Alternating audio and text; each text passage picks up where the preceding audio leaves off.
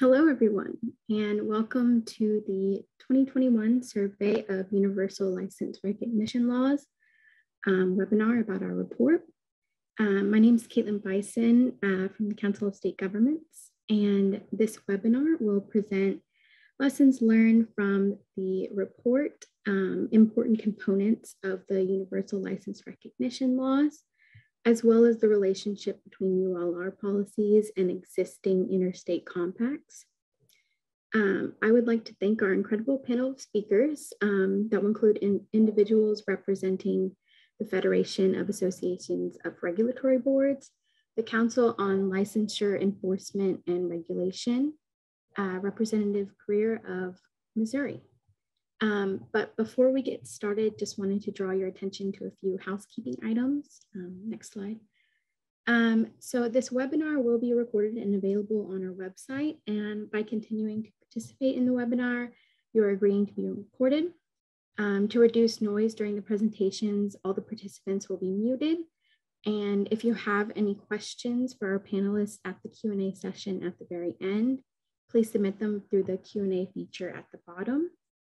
And if you have any technical difficulties or any questions about Zoom, please use the chat feature to type a question and CSG staff will get back to you as soon as possible. So without further delay, we'll get started with the webinar. So I'm going to start by giving an overview of the report that was released on Monday. So this report was published on December 13th, and I'll just give a bit about the methods and results that were outlined in it.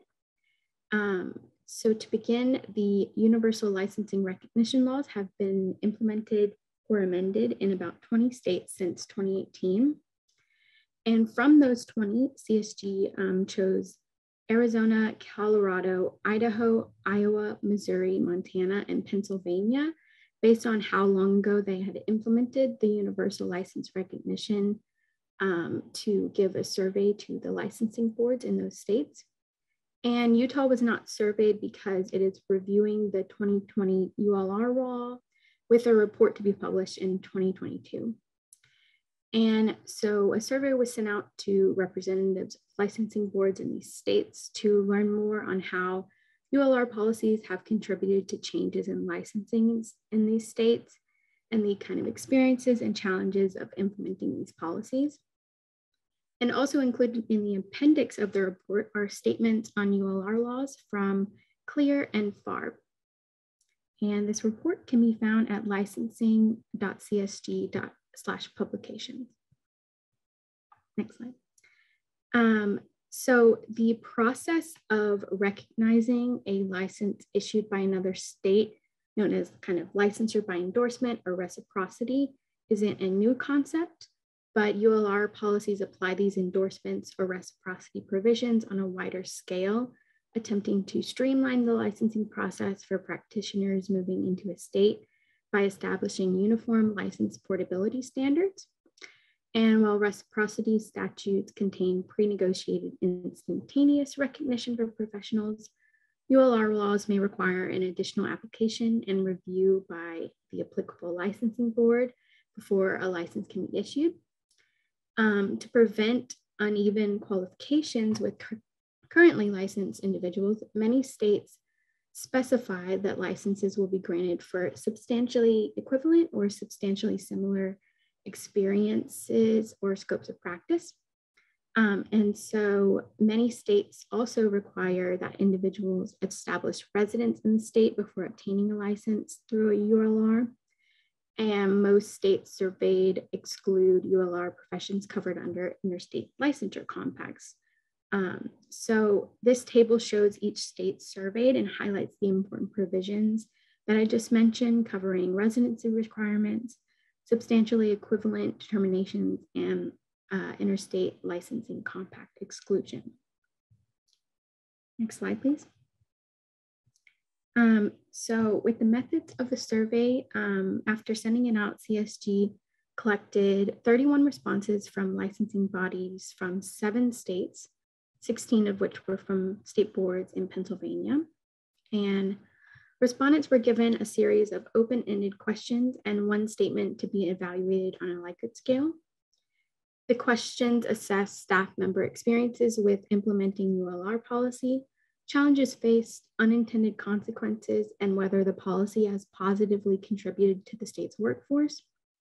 Respondents were also asked to discuss the impact of the policy on the state's ability to respond to the COVID-19 outbreak and any resulting workforce challenges. Next slide, please. So you can see here's a chart of where respondents were asked to rate the following statement between strongly agree and strongly disagree. The statement, the universal recognition policy has positively contributed to my state's workforce. And 35% of respondents either agreed or strongly agreed that it has positively contributed to their state's workforce. However, 55% of the respondents were neutral. Next slide, please. In response to the survey questions, many respondents noted the benefits that the ULR policies had provided them. For them, these ULR policies can reduce barriers to licensure for out-of-state practitioners, require practitioners to abide by the scope of practice of the state in which they intend to practice, and allow for expedited movement of practitioners during emergencies. For states wanting to ease the process of licensing for out-of-state practitioners and gain workers in profession with labor shortages, ULR policies, they believed, also facilitated in filling those gaps. For example, one respondent noted that the ULR policy can help reduce unnecessary barriers for residents, veterans, military spouses, and other individuals who wish to move to and work in the state. And another believed that the policy enabled more practitioners to provide healthcare services during the pandemic. We also wanted to note that it seems respondents from boards licensing occupations with a high level of standardization nationwide found that the ULR policy kind of streamlined the licensing of out-of-state practitioners while avoiding some of the issues ULR policies cause for these less standardized occupations. Next slide, please. So with that, we'll move on to some of the concerns raised by respondents. One of the primary concerns was the lack of a need for a ULR law. Several respondents noted existing reciprocity agreements and licensure by endorsement policies made an additional pathway for out-of-state practitioners unnecessary. For example, one respondent noted that the addition of a ULR law made applying for out-of-state license more confusing for applicants and difficult to manage for boards. In a state with a residency requirement, respondents raised concerns that the ULR policy was not as easy or efficient as the previous endorsement process, making ULR a more kind of challenging pathway for licensure for applicants moving into the state. Another consistent concern raised by the respondents was that the application of substantially similar provisions in ULR policies. So several of them noted difficulty in procuring information to determine substantially similar requirements because definitions of occupations can sort of differ state to state. And one respondent was also concerned with differing scopes of practice and job titles, creating disruptions in the process.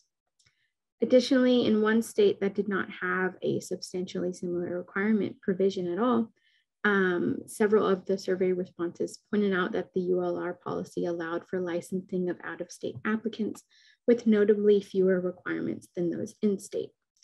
There were also a few procedural concerns, noting a need for a new or improved online application and licensing process for the increased traffic from out-of-state practitioners. So next slide. So from this survey, CSG has noted a few lessons learned from the responses received. These lessons include the fact that ULR policies do allow states to reduce barriers to licensure for out-of-state professionals already licensed in another jurisdiction.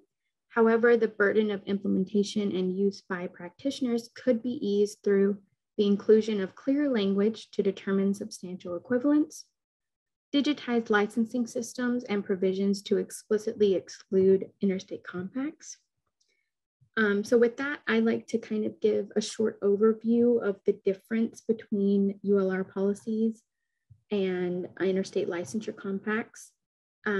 So as states have worked to reduce barriers to interstate mobility for licensed professionals, they have usually done so through these two different methods, the compacts and the license recognition laws. So a sort of short definition for interstate licensure compacts is that they are statutorily enacted agreements among states allowing licensees to practice across state lines.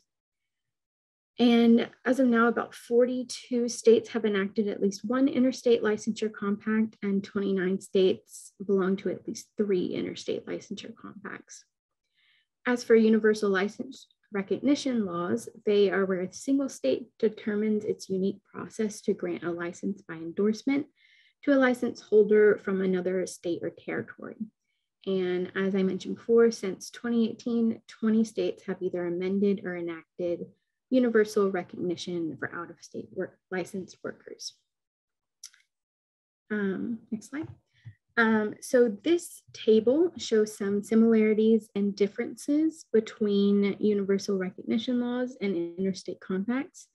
So you can see from the check marks and X's that while both methods require practitioners to abide by scope of practice in the new jurisdiction and allow for expedited movement of practitioners during emergencies, and they also reduce barriers for out-of-state practitioners, universal license laws do not reduce, I think it says reduce barriers for in-state practitioners looking to practice in multiple states, gather a coalition of states to establish uniform licensure standards, or create a multi-state database of licensure information to facilitate investigations, as well as a few others.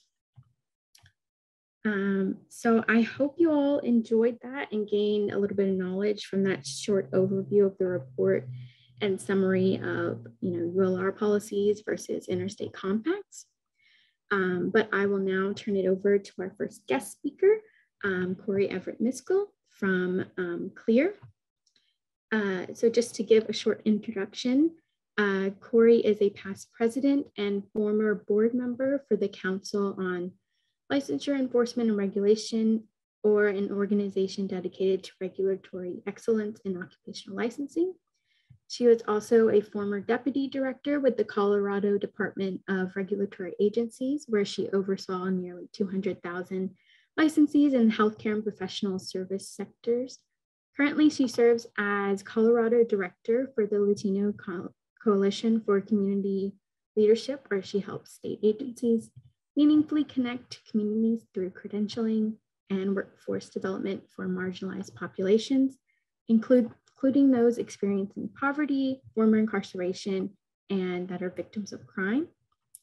And I'd just like to introduce her. It's your turn. Great, thank you so much, Caitlin, and thank you to CSG for putting this together. I think both on the publication as well as the webinar. It's so nice to take a lunch hour, just kind of dive deeply into a particular policy area. So yes, I think Caitlin already introduced me. So a little bit about CLEAR. We're really dedicated to regulatory excellence. We do that through educational forums, conferences, other training programs, really to help regulators, board members, or other stakeholders that are associated with occupational licensing to really talk about what are best practices, innovations within the field, and how to really preserve quality as a regulator. So one of the kind of hallmarks of CLEAR is that we are a neutral body, so we will not take policy or positions on particular policy matters. Rather, we're really wanting to kind of bring together folks to really talk about those merits and unintended consequences. So we have members from across the world. About a third of our membership is in the United States, and then also joined by our Canadian colleagues, and then members from across the world in Europe and Australia, Asia area. So the ULR policies, I think, have been a really hot topic for our regulators and our members, especially since some of the Arizona Rampart legislation was really passed that Caitlin's already talked a little bit about some of those policies. So I'm going to go ahead and go to the next slide if that's possible. I want to talk briefly about, sorry, Can we go, is it possible to go to the next slide? Maybe, maybe not. I'm not seeing it change on my slide. I'm going to keep barreling ahead. So if you want to just jump to the portability and access slide, I'm going to dive right in there. So ULR policies have really been a hot topic, as I mentioned. And I think that sometimes those are born from some frustration with the process of moving a license across state lines. And policymakers rightly observe that it can be cumbersome, and it really has this effect of limiting the number of competent practitioners that are in the market, whether they're electricians or nurses or countless other professions. So with too much restriction, the consumer really lacks access to qualified individuals that affect their home, their health, and ultimately the economy. And with a restricted pool, you can also see prices continue to rise that are passed on to consumers, or innovation that really stagnates. Here we're getting into some slides. I'm going to keep going. So this can really be concerning, I think, during normal times, so to speak, but can quickly become a crisis, especially during like a public health emergency or a natural disaster. And actually one slide before this would be perfect. And so I do want to highlight that in such like in emergency situations like that, like a public health emergency, like we're all too familiar with at this point, but also very importantly, natural disasters, that regulatory boards have specialized provisions to quickly and safely open the state to qualified out-of-state practitioners. And I think that's really important. There are some mechanisms to do that that are maybe a little bit different than the policies that we utilize in that steady state. And so I'm really going to take today to speak to that steady state of policy rather than like what's happening in those emergency situations, which are a little different. So really the policy question that we're considering with ULR is how do we facilitate portability of the license in order to bolster or ensure access to care and services? So with that, I'll go to the next slide. And here I want to talk about really a menu of options. So when we posed this question to our regulatory community, we really understood there's a spectrum of policy options depending on the particular matter that you're really seeking to resolve. So Caitlin already talked about, ULR policies and some of its merits. Of course, they address a multitude of professions and intend to lower that threshold to license portability and really reduce the time to licensure for folks that are coming from out of state. That's kind of like a systemic policy approach, right? It affects everybody. So there are some other mechanisms that operate a bit more like a scalpel to address individual concerns about access. So consider, for example, a border region. We know that communities and economies easily span borders. Borders can feel a little bit arbitrary in those areas, right? People living and working in those areas tend to float across state lines for basic goods and services and to work, right? In such a case, a reciprocity agreement is a really effective tool. So this is basically an agreement that one state issues with another state, says, hey, you take our licensees, we'll take yours, and you don't actually have to apply. You can we're just gonna acknowledge that at an administrative level. So it works awesome for like regional economies. Where it doesn't work great is any state that's kind of like outside of that region and any worker that might be coming from outside of that regional economy. So something to kind of bear in mind for sure. COVID, I think, really put this telehealth or telepractice on steroids. Really, like this was already being developed before COVID, but then once we all kind of went into lockdown, I think we really had to very quickly innovate our policies and how we practice. And for regulators, that was a concern to think about, well, how can we allow for this innovation and also ensure that practice and quality are still safe for the consumer? So with telehealth, I think importantly, telepractice is more than just telehealth. For example, the ability to pass a plumbing inspection utilizing synchronous communication. Those are just some of the innovations that we're starting to see within the field. Telepractice or telehealth is really effective at transporting a specialist into an area that has a depressed supply of practitioners. So especially for like rural areas. So you may not have like a particular like specialized physician that is going to go practice in a rural area because there's just not enough demand from the patient community, but those patients may still occasionally need that service. And so telehealth allows them to provide access to care. And I think that's very important. It can provide access to care across state lines. And so there are regulations associated with that. And that's really important, I think, as you're considering some states. We deal with this in my home state of Colorado. We tend to have bigger metro areas and just kind of like a bigger population. So we tend to be a donor state, whereas our neighbor to the north, Wyoming, doesn't have a huge population, so may not have the same level of specialists or supply of specialists, where telehealth might become really helpful. Compacts, I think, as Caitlin already reviewed, they really do offer perhaps the most streamlined mechanism for licensed mobility. However, they only affect one profession at a time, and it can take years to design and implement a compact. And so it's kind of clunky for that reason, right? And here it's really important, I think, for policymakers to understand that not all compacts are designed equally. For example, the physician compact, the interstate medical licensure compact, defines the location of practice according to where the patient is located, not according to where the physician is located. And that's different than the nurse licensure compact that defines the location of practice to be where the nurse is located. So wherever that nurse is traveling is where the location of practice is occurring. So that may seem like kind of like a benign difference, but it has some really important consequences and outcomes. For example, with the physician compact, a physician gets an expedited process, but still has to seek licensure in every state in which she really desires to practice. Whereas with the nurse compact, you apply once, you get one license in your home state where you originated, right? And then you don't have to go administratively apply in these other states in order to practice. So that does tend to be a little bit more streamlined, again, depending on where you define that location of practice. Some other mechanisms that really help streamline licensing include the use of temporary licenses or grace periods. Often we've seen the regulatory community kind of like test these policies on military spouses, which is how we've seen kind of this progression towards ULR policies.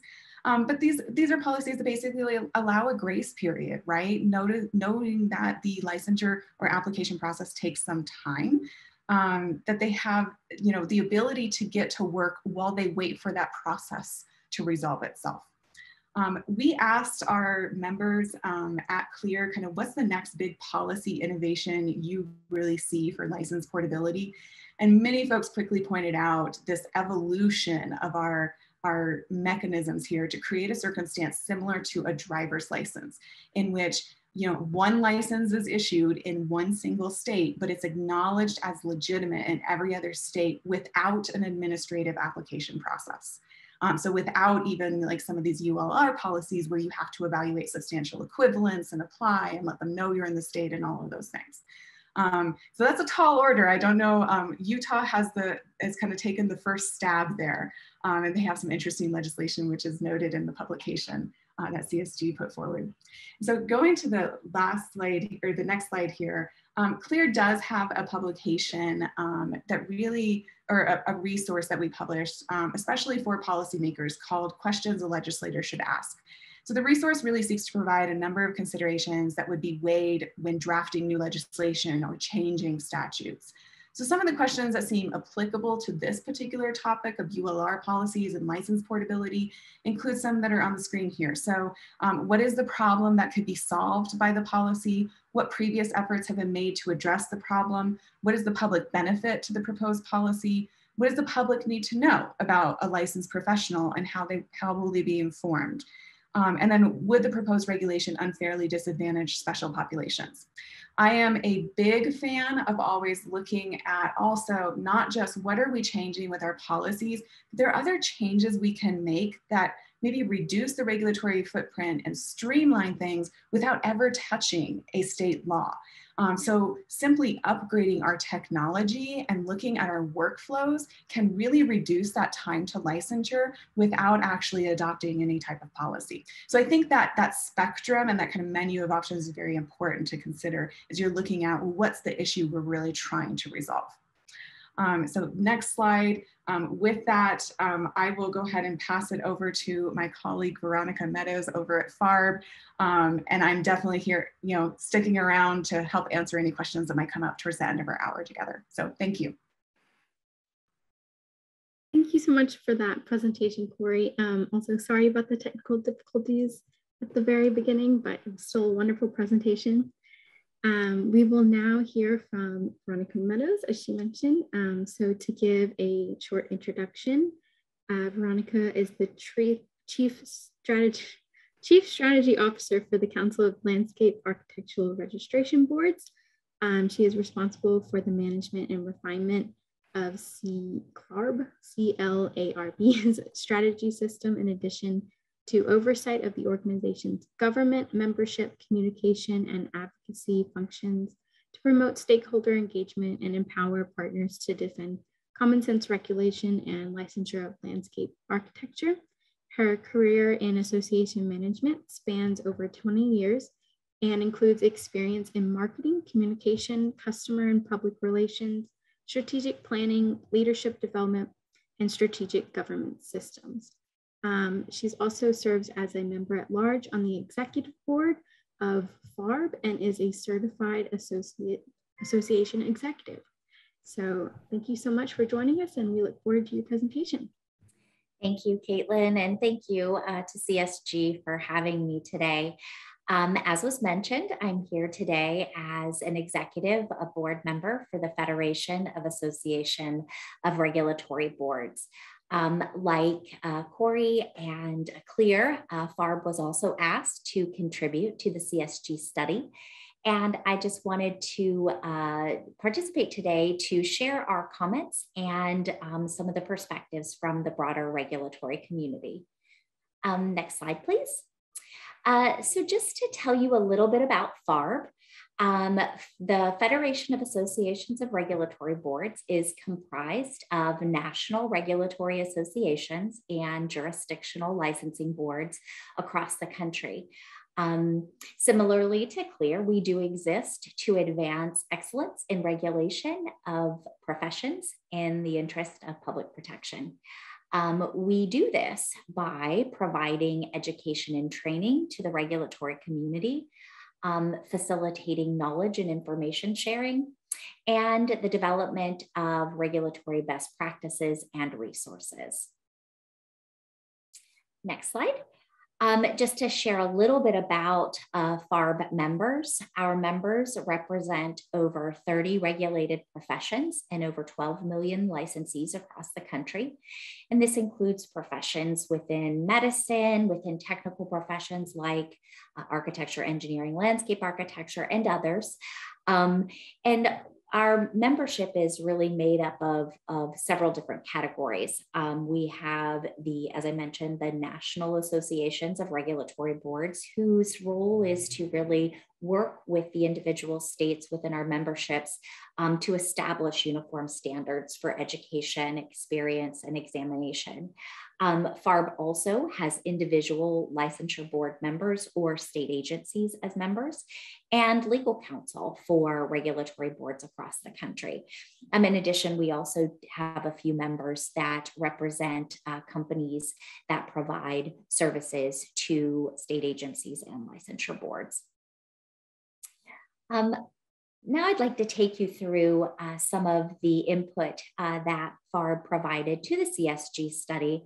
And I think first and foremost, we want to start out by saying that FARB supports consistency in licensure requirements across jurisdictions. And many of our members, the national regulatory associations, are working to ensure there is greater consistency, because I think we all agree that reform, when done correctly, is a good thing to help reduce those barriers or that friction in the licensure process that really doesn't have a direct public protection outcome. But I think where we would urge policymakers and legislators to maybe have a little caution is, many of the professions that are regulated already have national mobility models that work really well. Corey did a great job of kind of talking about the range of options that exist out there. And sometimes the URL policies that get implemented don't really take those existing models into consideration and ultimately end up adding in, as we saw from the CSG study results, adding some additional bureaucracy and confusion that, that maybe was an unintended consequence of that policy. The other thing that we've recognized, and I think we saw in this study as well, is the URL policies are being implemented a little differently from jurisdiction to jurisdiction. I mean, as we know, according to the 10th Amendment, the states have the right to protect their citizens in the way that they feel most appropriate, which does create kind of inconsistency in the way these policies are implemented from jurisdiction to jurisdiction. I think the other piece too, and Caitlin mentioned this in her discussion, and I think Corey touched on it as well, is the substantial equivalency determination in many cases is poorly defined, or doesn't resonate or provide consistency from jurisdiction to jurisdiction. I think that we would just share with the with policymakers and legislators across the country that there are many organizations, FARB itself and our members within FARB. We really exist and have been working on and implementing mobility models for over 100 years collectively. And we would encourage policymakers to reach out to us as subject matter experts and partners in establishing new licensure mobility policies.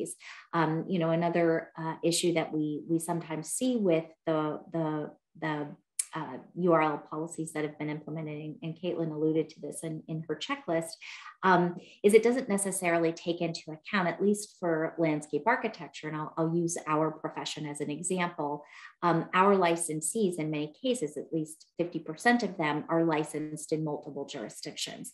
And so if you don't intend to live in the jurisdiction where you practice, that can create, the URL policies does create, or it doesn't address that issue necessarily.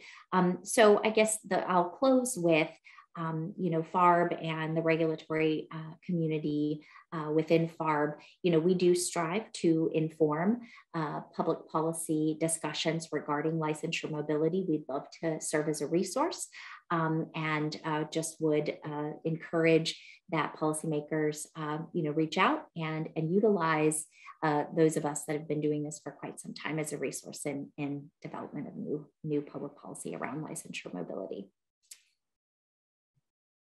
And with that, I will hand it over to the representative. Hey, thank you very much. Great opportunity to be here to talk a little bit about our experience in Missouri with universal license recognition, and our just kind of a perspective from a legislator's view as to why the policy was appealing, and what it has done for our state. And what it is doing in other states as well. So in Missouri, I chair the Economic Development Committee and have been involved pretty heavily with workforce development and looking for ways really to bring skilled workers to the state of Missouri. We have over the past several years had a number of job openings, lots of jobs, but we don't have the skilled workers to fill those jobs. Very consistent problem across the state. As I went around, and the first year that I had the opportunity to chair the committee 3 years ago, I took a tour of Missouri and talked to a lot of businesses and organizations throughout the state. And that was a consistent theme was, we need to find ways to get the skilled workers here, to make it easier for people that want to work to get to work. And as many of you on this call probably already know, 1 in every 4 professions requires a license or permission from the government to work. And it's grown exponentially over the last several decades. It used to be just 40 or 50 years ago, it was 1 in every 20 or 30 professions required a license. So we have become much stricter in our regulation, and the amount of regulation has increased quite substantially. So in Missouri, we spend a lot of money on, just like every state, on incentives to bring workers here, to bring jobs here. We spend millions and millions and millions and millions of dollars to try and find people to fill the jobs that we have and to bring businesses and people here. So when we were looking at in what way can we encourage more business here, in what ways can we grow our workforce here, one of the logical ways to do that was to make it easier for people to take their skills from other states and come to Missouri where we have jobs and where we need those jobs filled. And of course, occupational licensing is one clear way that we could break some of the barriers down to entry and make it easier for people to come here and work. 3 years ago, I was able to pass a bill that created universal license recognition with substantially similar standards. So that was the way that we got things started. And military license reciprocity was just before that. So we passed those kind of the same year, and the military license recognition went through kind of at the same time. And so we were able to parallel that.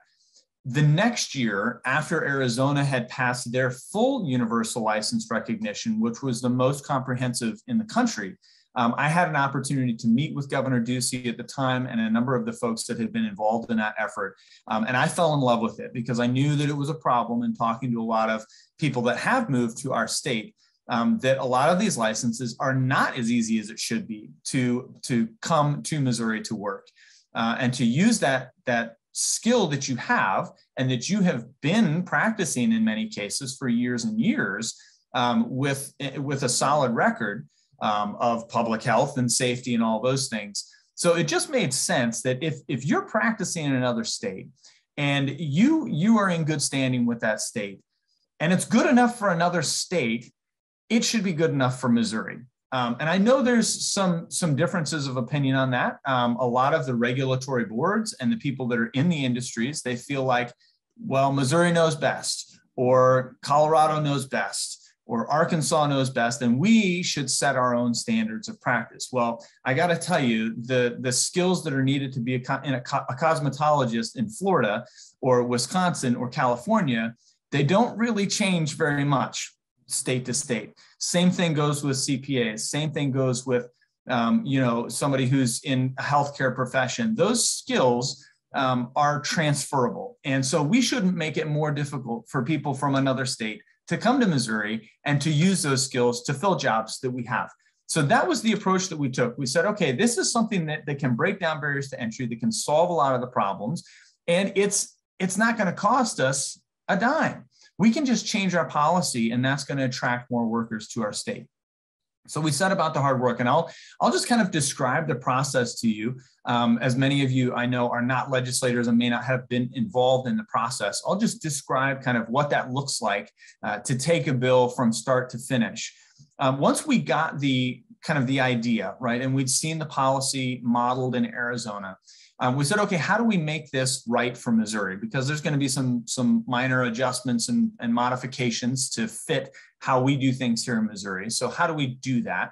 So we got some other kind of national think tanks involved: FGA, the Foundation for Government Accountability, the NEE Institute. I mean, the list was long of people that I personally engaged as a legislator, as someone who wanted to get this policy addressed and talked about and discussed and passed. Wanted to get their input on it. And then we also took it to some of the Missouri specific organizations that had some experience with this. And then we started talking to some of the industry professionals and some of the regulatory bodies that would be involved in this to figure out what the right path was.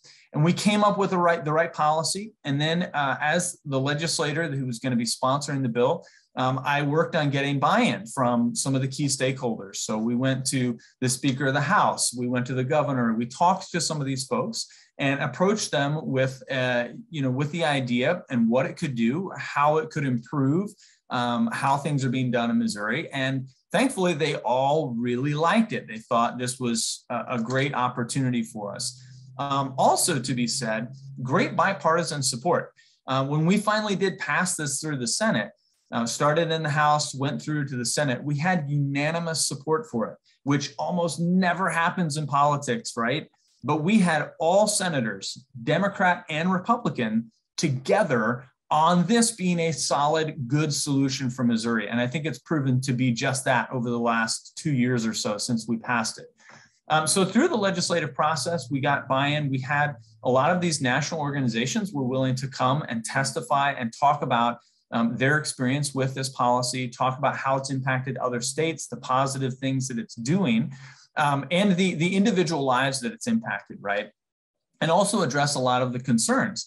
Some of the concerns that were kind of briefly mentioned here, of standards and quality of care wasn't specifically mentioned, but that's often an objection that comes up that, how can we be sure we're protecting the public here? And that's often a reasoning and justification between more burdensome regulations. We need to protect the public. Well, a lot of times if you get deep into that and you look at, okay, where are the specific instances where there has been a risk to the public health or safety by broadening some of these standards, by allowing people to transfer their licenses from state to state, you see very, very few, if any, in many cases, examples of that. So that was very important for legislators to understand that and to see that. So we walked through that process. And we got to the point where in the Senate, we had a clean bill from start to finish, all the way up until we got to the floor of the Senate. And we ran into some challenges there. And I guess before that, what we had done to help broaden support was we added some other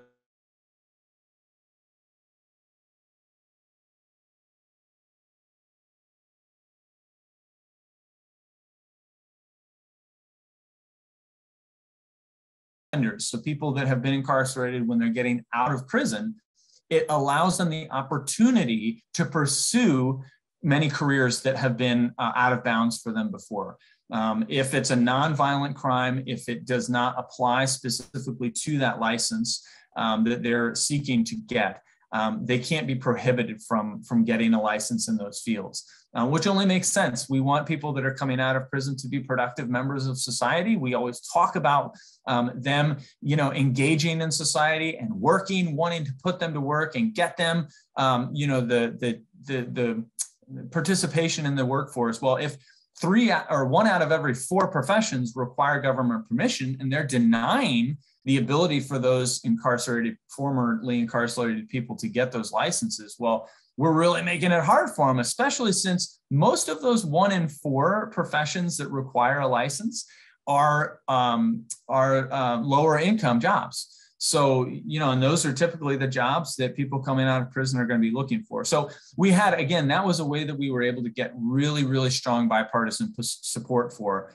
And the senator who was the sponsor of that bill in the Senate, the Fresh Start Act, a Democrat, was willing to bring that and attach that to our bill. We also added on the Expanded Apprenticeships Act, which is another great policy, great way to help encourage work in our state. So we married all 3 of them up and we went through, and there was also a lot of opportunity here to address some of the concerns that had been for years and years and years used to scare legislators into not making the policy decision to move forward with this, in that it would be a hazard to the safety and health of Missourians to allow people to come from other states. Well, we had this thing called COVID, and we had to knock down a lot of these barriers to entry, specifically for the healthcare professions. We needed healthcare workers in Missouri. We needed nurses and other healthcare practitioners and professionals in Missouri to address some of the needs that we had here.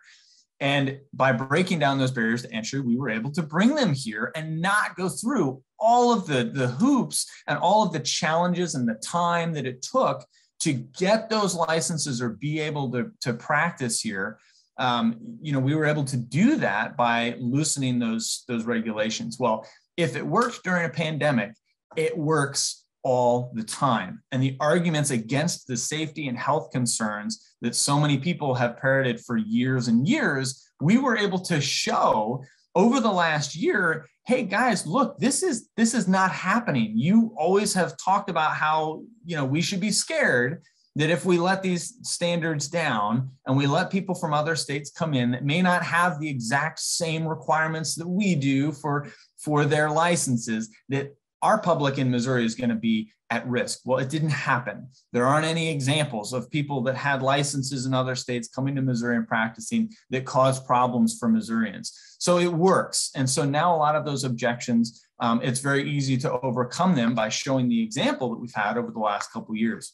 So we ended up passing the bill, signed it into law, and now the challenge is execution and implementation. And as a legislator, I've taken a very direct role with our boards and engaging with them and making sure that there aren't any challenges that we need to address with it, because it has been a relatively new policy. So how do we make sure that the word is getting out to people? How do we eliminate some of the challenges that were mentioned here of, the confusion of, well, how do I apply for a license? Does universal license recognition apply to me? Letting people know that, yes, it does apply to you, and making sure that our boards and the department are publicizing that this is something that is in fact available to people, so that they can avoid going through a lot of the stress and strain and challenges that were there previously. So I think that's a big part of this, and a lot of legislators forget that. Once you pass a law, it doesn't mean that the department or the bureaucracy is going to really work to help that policy be put into place. So it takes some real some work and some collaboration to do that and to make sure that that we address those things. There's a number of other ways to address the idea of license mobility, I guess. And one of them was mentioned with the compacts and the interstate compacts. And that's something that we've had to keep a close eye on in Missouri, honestly, because if the wording isn't right with a compact and you adopt a compact after you've adopted a ULR policy, oftentimes those compacts can kind of override the ULR. And so the ULR is the most broad. I mean, that is going to do the most for breaking down barriers to entry. It is going to do the most for workforce development. It is going to help your states more than any of these other policies will do, in my humble opinion, at least for people coming to your state. It does not address professionals from your state going to other states. And that's why I believe all states should adopt a ULR policy. And then we won't need to have these conversations. If I'm licensed in Hawaii and I move to Missouri, I should be able to get to work right away. There are very few professions where from state to state, it matters where you got trained and how you got trained. They're very, very, very similar across the United States. And in fact, we're looking at some other countries that have very, very similar standards that we do here, and finding ways to encourage that collaboration across not just state lines, but across country lines too. Because if there's a skilled professional from another country that could come and fill a job here that's much needed, like for instance, physicians in rural areas, if we can ensure that somebody coming from the UK has been trained on with similar standards that we have here, why shouldn't we let them come and fill the jobs in rural America where there is a shortage of physicians, a shortage of healthcare professionals? So we're looking at ways to do that. My point with the interstate compacts is simply that they have to be done correctly. And I think it's important to make sure they don't conflict with the ULR policy that's in place. So we have been willing to collaborate and add some of these interstate compacts after the ULR went into place. But there have been a few that have attempted to usurp that ULR that we had to say no to until they changed the language such that it would not prohibit that exchange of mobility of people coming to Missouri. So I'm trying to think of a few other things here. I know you want to get to questions though, so maybe I should pause there and turn it back over to you, Caitlin, to let folks ask some questions if they have any of all of us. And I appreciate the opportunity to be with you all. I really do. Thank you so much. Okay, great. Yeah, thank you so much for your presentation. That's great. So as you mentioned, we'll now have a short kind of Q&A session. So any and all questions, please submit in the Q&A feature at the bottom. And I think we have a few already. And the first, I think, is a bit specific to the report, but maybe if any of you all also have some insight, feel free to address it. So Anne Ryman asked, can you address whether any concerns have arisen over requirements being different for in-state applicants than out-of-state applicants that are coming from having fewer education, training, or testing requirements?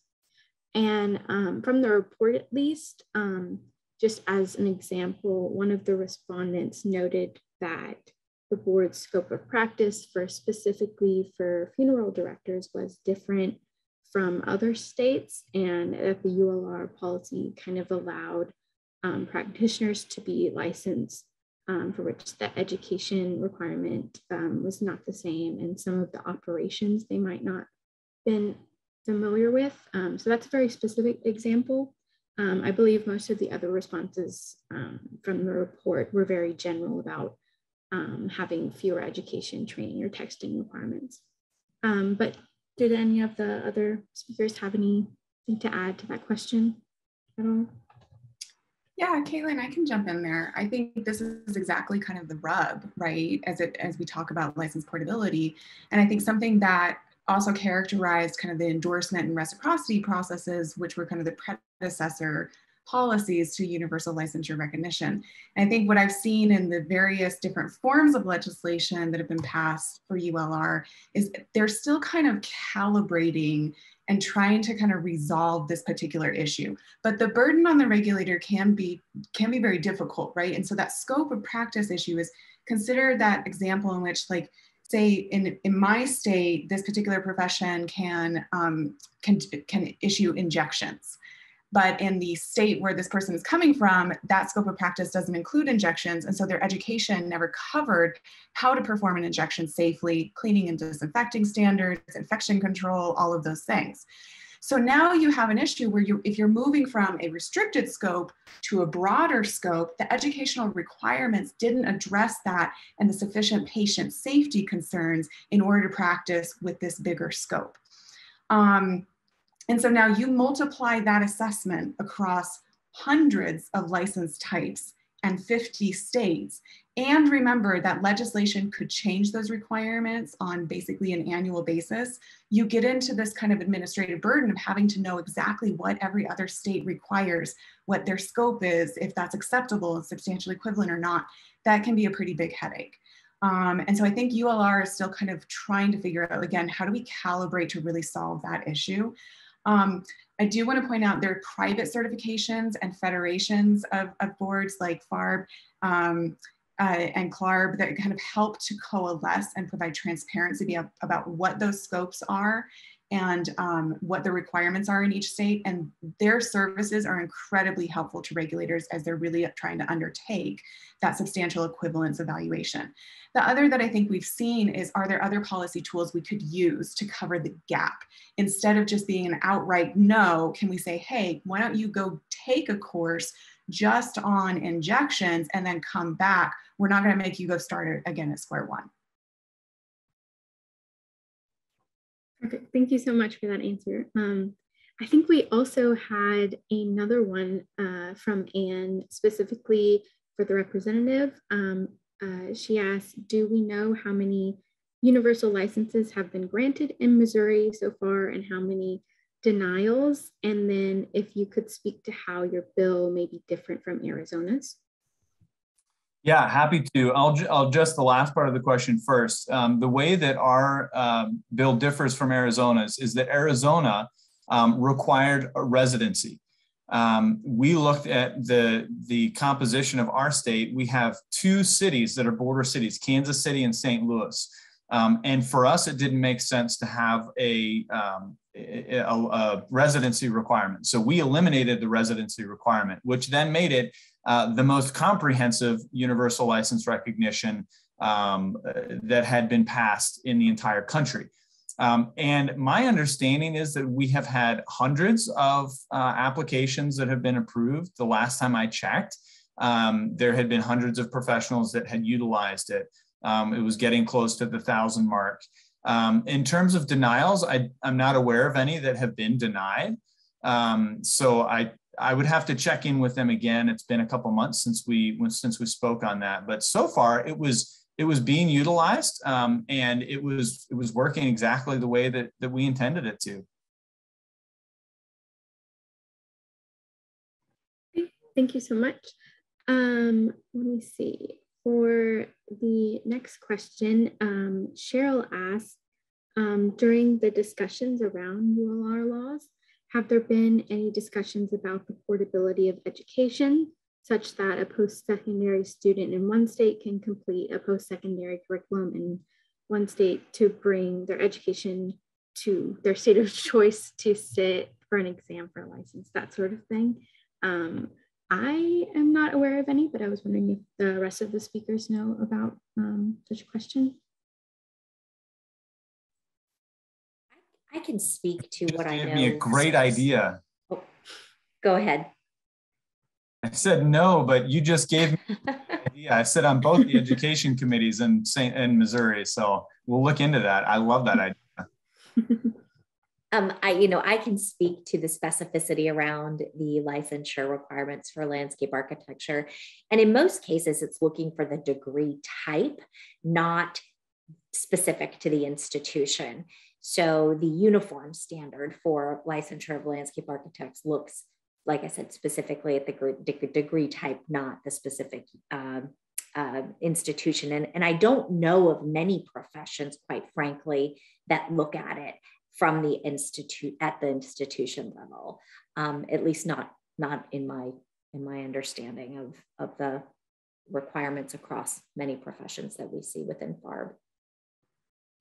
Yeah, and I can piggyback on that. I think that where you see the, because I like the second part of this question, which is, we've seen that curriculum at post-secondary institutions in one state may not be sufficient to meet educational requirements and sit for the exam.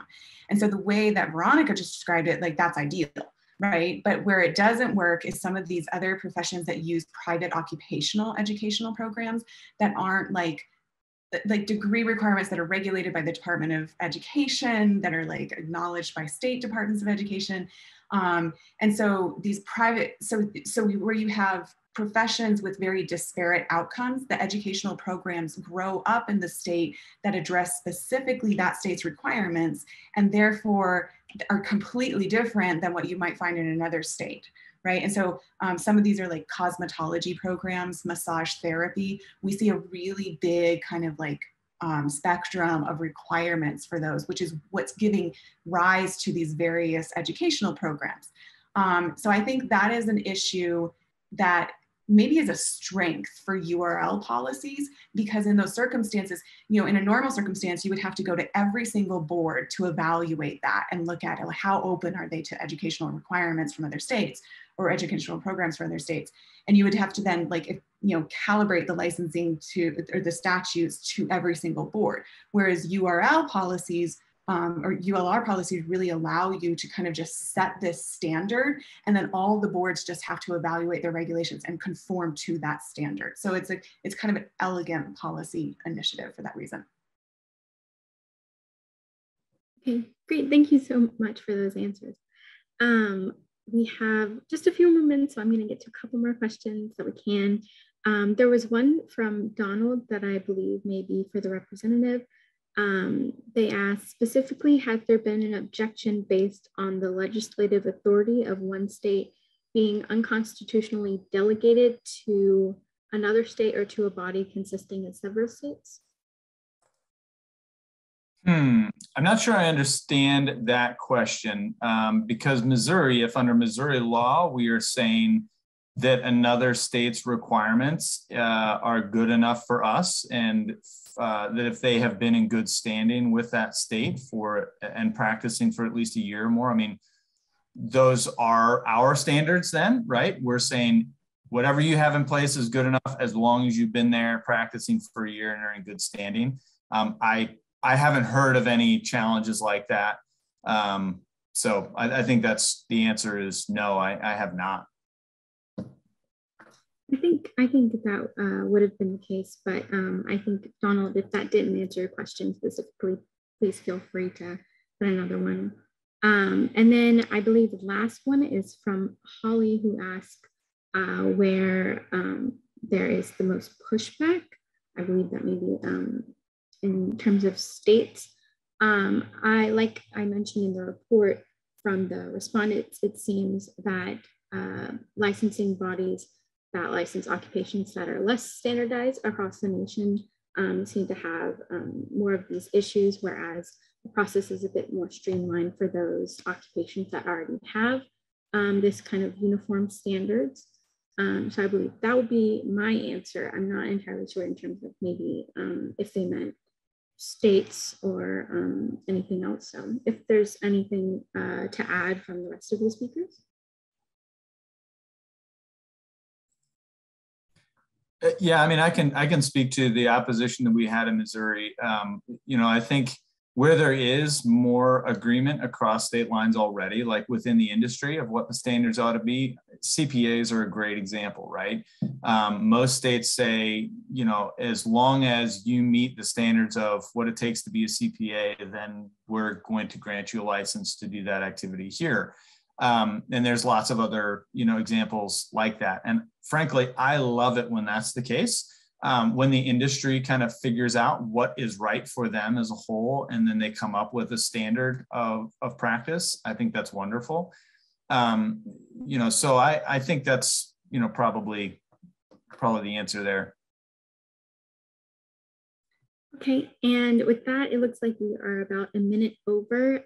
So I'll just wrap it up here and say thank you to all of our speakers and participants for your time and sharing your insights with great ideas to take home to the participants in their states and communities. Just want to say that the report, recording, webinar, and other information can be found at licensing.csg.org. And if you have any questions or would like to connect further, please contact any of us here and just don't hesitate to reach out. So I hope everyone has enjoyed this and has a great afternoon.